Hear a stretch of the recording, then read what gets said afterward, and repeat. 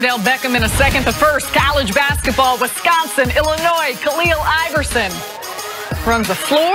Nice it's a little bit like another Iverson there. Did he, that too far? Y'all don't. A little too far. Maybe you toward did that the for end. Sam Pepper. That's a nice You dunk. gave it a little more love. Next, Virginia Tech. Ahmed Hill steps in front of the Virginia pass, coast to coast.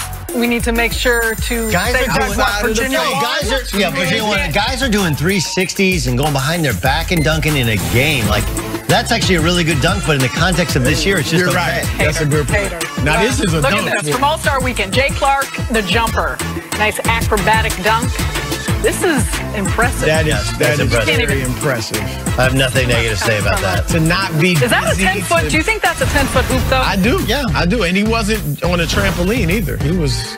We see it during games, you know, the trampolines. Yeah. The time now for in and out, in or out. First round hopeful Kyler Murray is getting compared to Lamar Jackson, with an NFL executive saying Kyler is, quote, way better than Lamar. So, Chris, are you in or out on Kyler having a more promising future than Lamar? I'm way in on this. I like Lamar Jackson, but I don't think he's comparable to Kyler Murray. Kyler Murray is a much better passer. He's a much better pocket passer. Like, Kyler Murray, the only question about him is his height.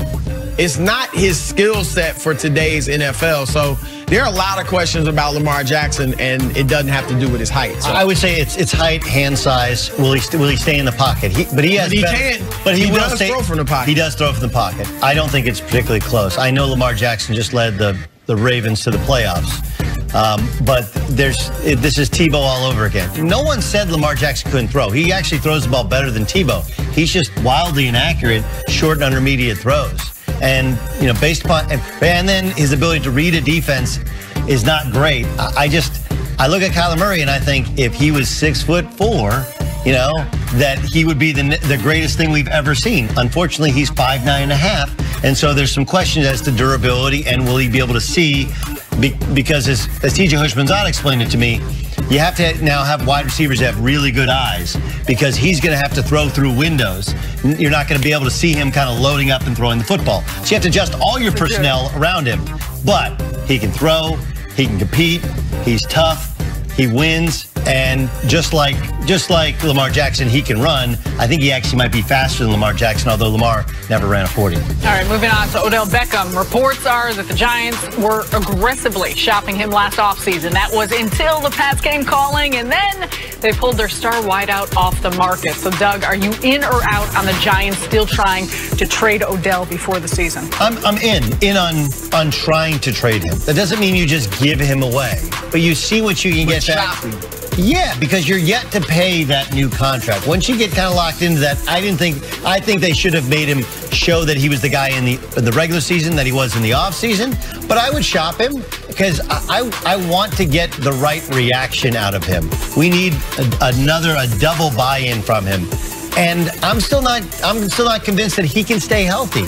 But to me, the big one was onside kick, chance to win a game. He's on the hands team, and he bails on it because it's a business decision. Hey, dude, to whom much is given, more is expected. And you have one job in this game. You're playing against Chicago Bears, an elite team in the NFC, and you just watch the ball go to the ground? That's almost as bad as Cam Newton doing the same thing in the Super Bowl down 6 points. Unacceptable team behavior. It's a little different in the Super Bowl than that regular season meaningless game. I said almost as bad. But I'm out on it. I think you keep Odell Beckham Jr.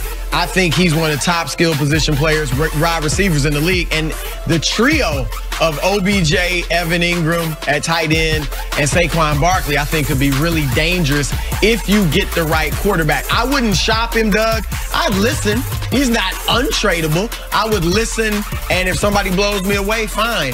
I may move him, but no, I'm not trying to trade him. I'm out on this. Moving on to two of the biggest targets this NBA offseason. Rumors have it Kevin Durant and Kyrie Irving could both be heading to the Knicks. This all amped up when the two responded talking at the All-Star game. So, Doug, are you in or out on Kyrie and Durant winning a title if they pair up with the Knicks? I'm going to be out because I don't think either truly understand how good they have it where they are. Right? It's not just about the talent in Golden State. The talent's great, but the culture is really good. right? The culture's really good, and they really defend, and they really understand who he is and what he needs to do in order to be effective. And I think the same is true with Kyrie Irving. I do think that Brad Stevens is a better coach than David Fizdale. I do think that Danny Ainge is the best general manager in the NBA. I think there's a reason that they won a title there before, and then they blew it up, and they're close to winning a title now. I think they're in great places, and then the idea that, hey, they're going to make a team out of nothing and automatically win. Kyrie never stays healthy, right? And like, look, KD, it's going to take a year before you're really up and running and you can win a title. And at some point, his game is going to start to slip when he gets into his mid-30s. Plus, everybody said, I want to do it in New York, and no one's done New York. I'm out on it. I say this with much hesitation because New York has been the place legends go to die. I mean, from Larry Brown, Isaiah Thomas, Phil Jackson, Carmelo Anthony, Stephon Marbury, like going in. But I'm going in. All right. Because I think Kevin Durant, first of all, and Kyrie, I think they're both that good. I mean, they're spectacular. And they would, we don't know what draft pick the Knicks are going to get. But if they get that top pick or that second pick, it could be Zion or it could be Anthony Davis that they trade for that. So I think they will fit well together. And remember, we've said there's one great team in the West right now. It's Golden State. If you take away Durant, I still think Golden State's a factor, but there's no juggernaut in the league now. Everybody's kind of even, and I'll take those two against really any other duo out there. That's a great point. All right, speaking of that top pick, we're going to end with Zion Williamson. If the basketball gods have any say, we will see the potential first-round pick in the NBA dunk contest next season to possibly go head-to-head with the likes of Giannis and Donovan Mitchell. So, Chris, are you in or out on Zion winning the dunk contest next year? I am in on Zion. I mean, I'll see what Doug says, but I can't imagine anybody wouldn't be in. Giannis may be too long. I mean, he's 7 feet and he's just so long. He would have to come up with these incredibly creative things like Dwight Howard did or Aaron Gordon did. Maybe he can do it. And Donovan Mitchell, we saw him win it, but it wasn't one of those historic performances. So I'm on Zion winning it next year. I'm in on Zion winning the dunk contest. Yeah, the too long thing is kind of weird. Giannis could take off from the three-point line. Well, if he does that. Forget the free throw line. Remember, Mike Conley's dad took off from the three-point line. Did he? Oh. I know he went from the free throw line with 2 hands, but he probably did. He went for the world-class long. Yeah, world-class long jump. I mean, like, look, the other guy that's coming in the NBA, Ja Morant from Murray State, who's another freak athlete, would obviously be in competition.